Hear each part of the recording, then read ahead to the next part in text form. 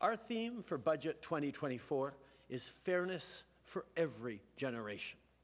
To drive the kind of growth that will move the needle for Canadians, particularly for young Canadians like millennials and Gen Z, we need to make strategic investments that will create jobs, enhance productivity, and maintain our position as a world leader in technology sectors.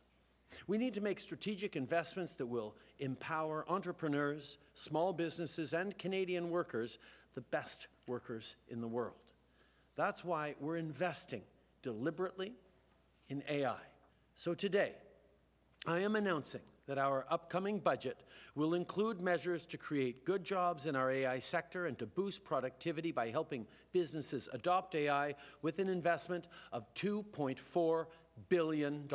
Advances in AI that are expected by scientists and economists in the coming years are going to be game changers, very likely changing not just the way we build products and services, but also